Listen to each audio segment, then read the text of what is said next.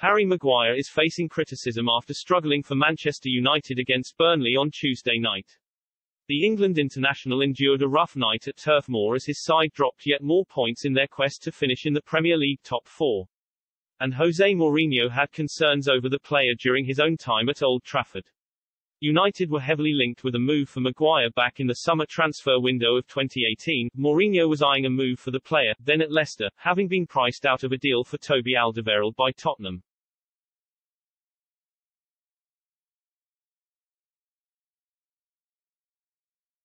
The current Roma boss felt he needed another top centre-back despite previously bringing in Victor Lindelof and Eric Bailly from Benfica and Villarreal respectively, yet, in the end, United missed out, and The Athletic would later reveal in 2020 that Mourinho feared spending big on Maguire would damage his reputation.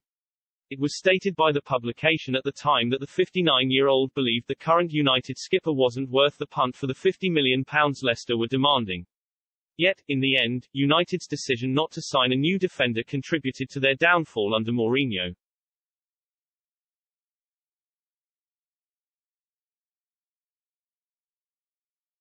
United's defence toiled during the early embers of the 2018-2019 season, with the club having a goal difference of exactly 0 at the time of his departure, and the club ended up raiding Leicester for Maguire 12 months later instead. Ole Gunnar Solskjaer sanctioned a huge £80 million deal for the England defender in the summer of 2019, making him the world's most expensive defender in the process.